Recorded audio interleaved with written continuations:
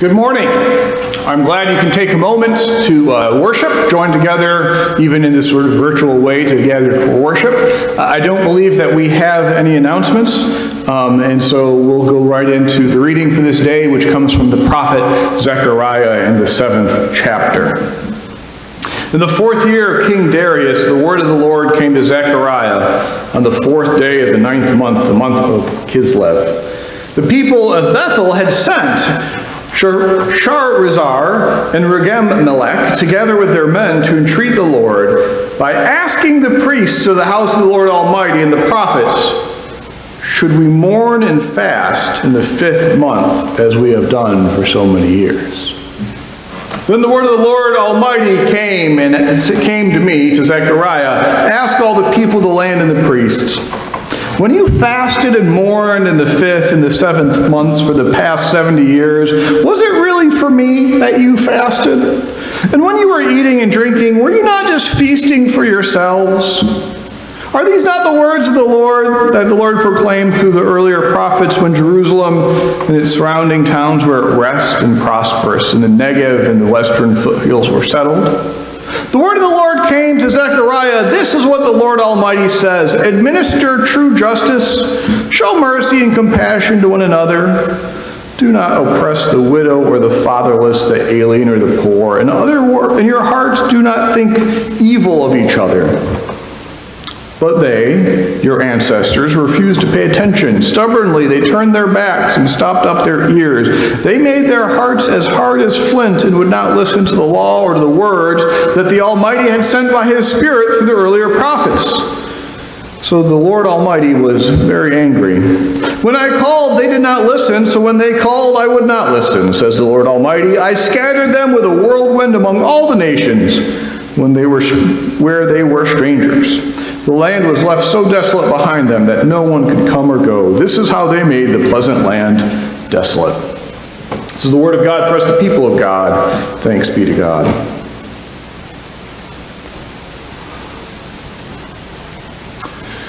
When I'm driving down the road and I need to stay awake, one of the things I will do on occasion is pull out, I have an old iPod, and I'll hook that sucker up and turn on some musicals. Yes, I enjoy musicals, a not very guilty pleasure that probably began back when I was in high school in playing in the pit orchestra for musicals. And one of the musicals I played that has always stuck with me is Fiddler on the Roof. Fiddler on the Roof it always struck me as a bit heavy for a bunch of 14 to 18-year-olds to be grappling with state-sponsored religious persecution. That was always struck me as kind of a heavy topic. And in the middle of this heavier musical, a husband, the main lead, Tevye, asks his wife a question that is surprising. It's a surprising question, and it has a surprising response. Tevye asks his wife, do you love me? And she looks at him and says, I'm your wife. And he responds, but do you love me? And this begins a whole set of responses and music, and it's an impressive and very poignant little song.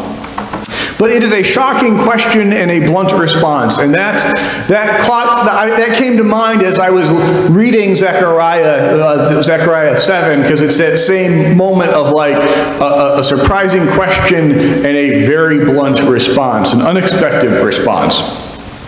What is happening here, and it takes a moment to understand the bluntness and the surprise here, but what's happening here is the people of Bethel, they had sent two people, Sharezer and Regem-melech, and to go ask the people, the priests and the prophets at the temple. They are rebuilding the temple. They're 4 years into rebuilding the temple in the reign of Darius and of the Persian Empire.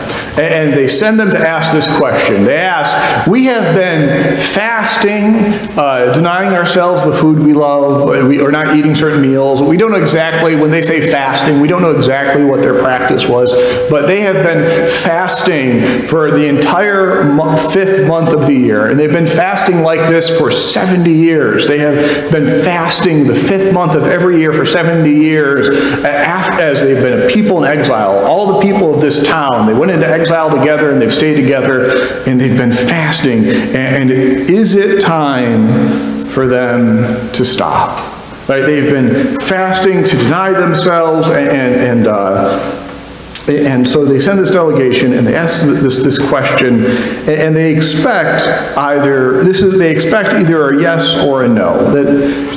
And they expect either to be told, yes, you've done good. This has been part of us learning our lesson and being ready to come back together as a people come out of exile. So yes, it is time for you to stop fasting. The temple's almost done. It is time for us to start practice rejoicing and celebrating what's going on here. They expect either to be told, yes, it's time to stop, or no, this is important. That fasting, denying yourself is something that you've been doing this whole time. Continue to do this 1 month out of the year. The temple isn't done. Get back to us when the temple is done. And so should we stop this? And the prophet looks at them, the prophet Zechariah. He doesn't tell them yes or no. He gives them this shocking response and says, y'all whiffed. Y'all have been messing this up all along. And it's a surprising thing. It's not what they expected to hear. Right, the word of God comes to them, to the prophet Zechariah to pass along, and the word of God comes and for them, and they hear, when y'all, the people of Bethel, when y'all fasted and lamented in the 5th month all of these years, for 70 years, was it for me, God, that you fasted? And when you ate and when you drank, right, when you feasted and celebrated, aren't you just doing that for yourselves? All this fasting and lamenting, the question is, over all these years, was that something that was for God, or was that something that was about yourself, right? Were you fasting because you had it so hard? Are you lamenting? Are you focused on, man, we've got a rough go, and we're fasting because we're suffering so badly, and we're just focused inwards, right? Are you focused on yourselves and your problems? Or, in fasting, are you listening and understanding why you ended up in this situation in the first place? Right? There's an odd parallel here between when someone is sent to their room. You send your child to their room. Think about what you've done. And they go to their room and what God is asking them is, did you really think about what you've done? Or were you just thinking about how, harumph, I want to go down and play with my Legos again, and I want to play with my Legos, right? You can tell how old my children are from that comment, right? But, what really bothered you here? And so, when you go and when you feast again, are you going to feast and celebrate that you get to play with your Legos again? Or are you feasting because you have learned, and now you are doing better, and now you are pleasing me, your God and your Lord, right? What are you going to celebrate? Do you understand what's really going on here? This is not the answer they were expecting, right? They were expecting, yes, you've done well, it's time to stop, or no, you need to keep on doing this thing that's important. And what they got told was, you've been whiffing on this all along. You whiffed, right? You have been using fasting. Fasting it is a practice of creating a space, right? To fast is to say, I'm not going to do this thing that I enjoy.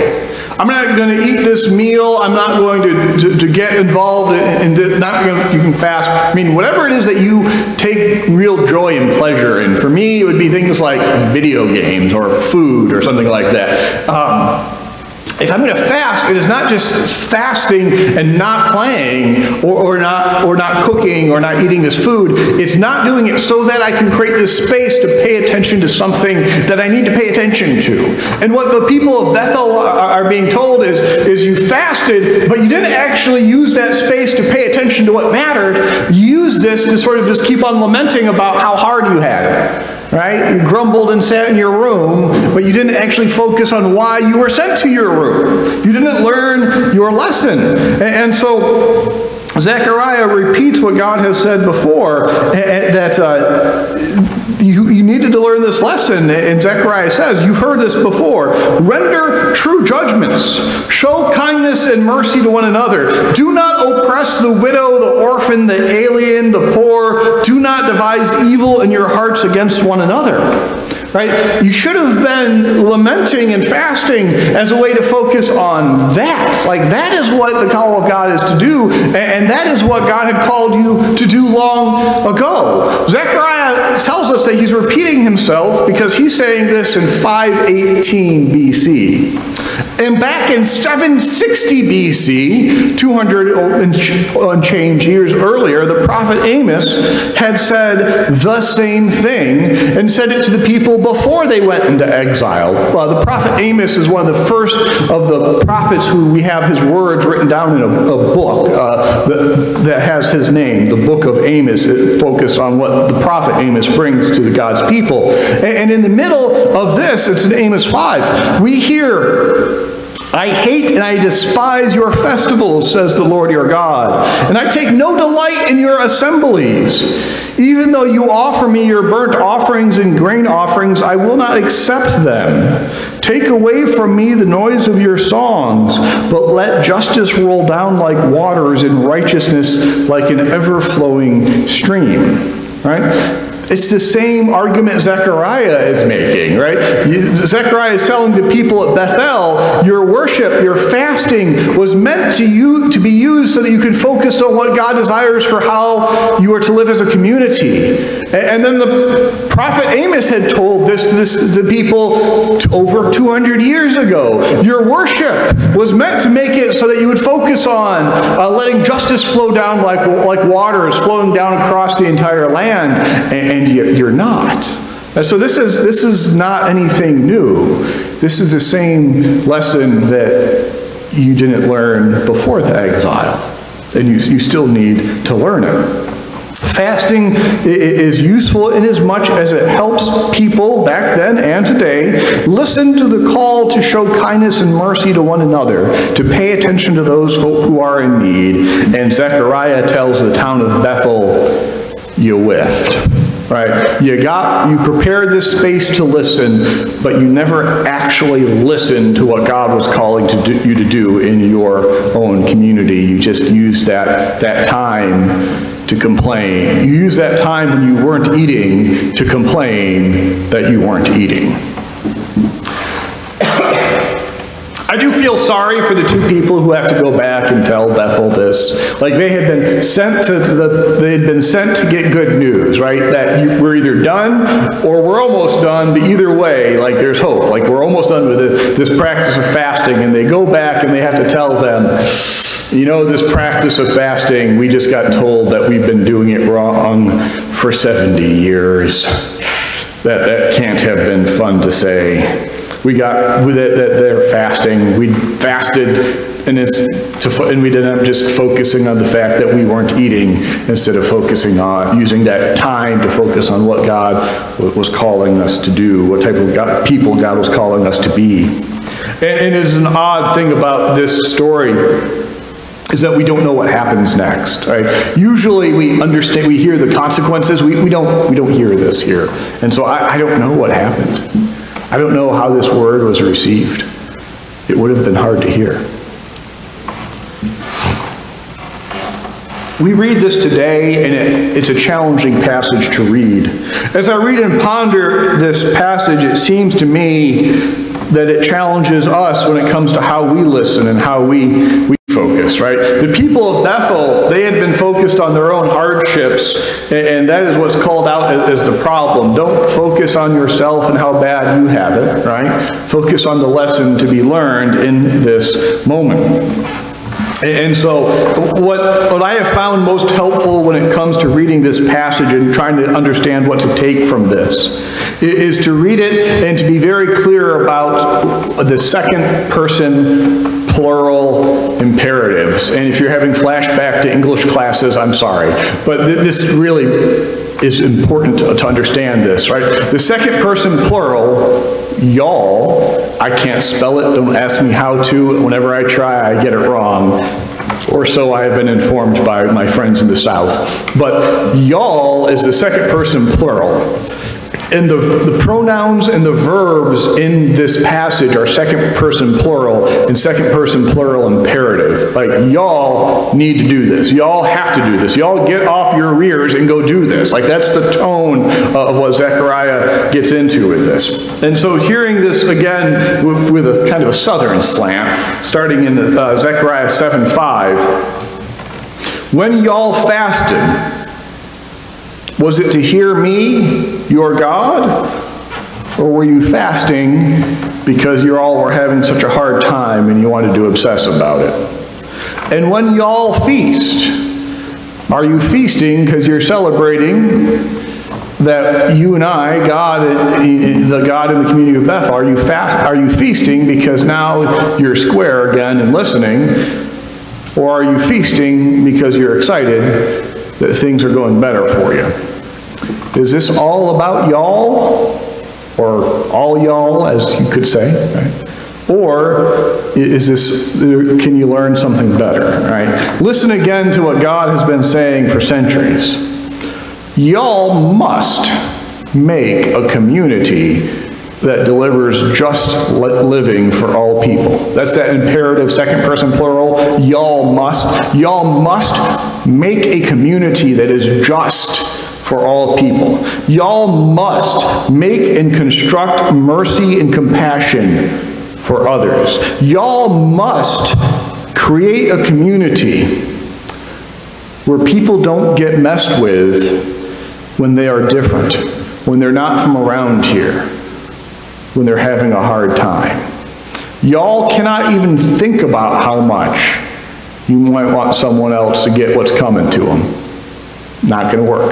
Right? That's the passage when you translate it with those second person plurals, right?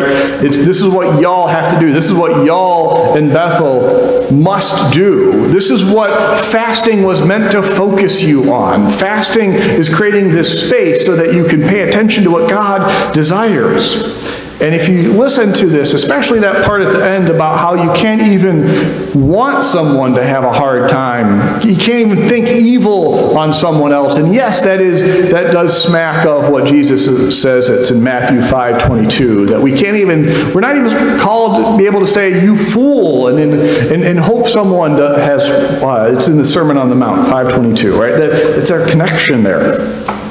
The second person plural imperative drives what God has to say to the people of Bethel. This is what y'all should have been listening about all these years. It's what got y'all sideways in the first place. And so now it's time to focus on this. This passage is a challenge to me and to us, I believe, because me and us, so would that be we all, or just us, I guess? Right? Because it is telling us that it is our responsibility to listen. Right? It is our responsibility to listen. And I think this is true. It makes sense, right? To understand that lamenting and fasting is not about focusing on our own struggles, but it is about creating a space in which we can hear God's concerns for others, so that having listened, then we can go out and respond and make a more just community. But it begins with fasting, spending time, creating a space to listen to others, and doing so intentionally. Listening to those who are not here or whose voices are hard to hear. Right? Listening to those who are having a hard time. Listening without trying to jump in and just fix it because we know exactly what needs to happen. But listening and paying attention to the other person. Listening and understanding what we don't understand. Listening so that we can begin to understand. And this listening can be done in person. It can be done through reading. It can be done through watching something. There are many ways to do it. But to listen means that we first carve out a space from what we're already hearing to listen to something that we aren't hearing right now. And so that, to me, the challenge of this passage, and this is what I will be doing this week, having heard this passage, is I need to think about the things that I do not understand about this community and about this nation. Right? I need to make sure there are things that I don't understand that don't make sense to me. I need to carve out some time this week and not listen to myself complaining about how hard I have it, and not listen to the things that I already know, but to intentionally listen and do what the people of Bethel had been challenged to do. To listen and not focus on our own problems, but to listen and to understand the challenges, the problems that are beyond me. The call of God by the prophets is this second person imperative plural, right? Y'all go and create a more just community. Y'all go and create this community where justice flows across the land like waters, where people don't believe, where people get a fair shake, where people are not complaining because it's not how it is meant to be, right? And what this moment with Zechariah makes clear is that the only way that our communities are transformed is by listening, right? In doing what Bethel failed to do. Bethel set aside time and they didn't use it to listen.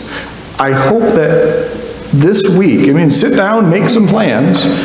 This week, we can listen to those we aren't already hearing so that we might further understand, and understanding we might be able to do a little bit more to make a more just community that we live in. Amen.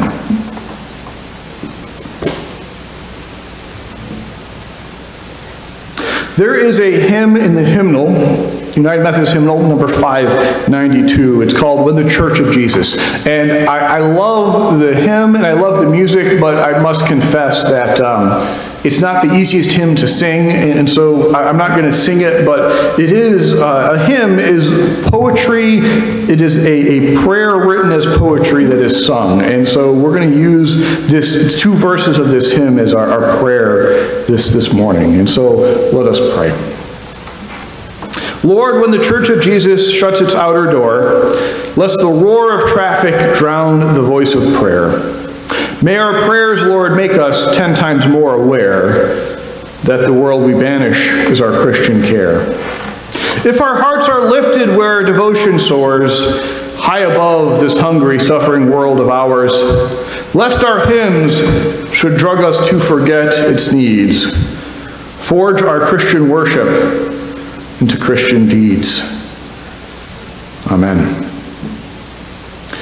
Now may the peace of Christ be with you this day and always. Go forth now in the name of the Father, Son, and Holy Spirit.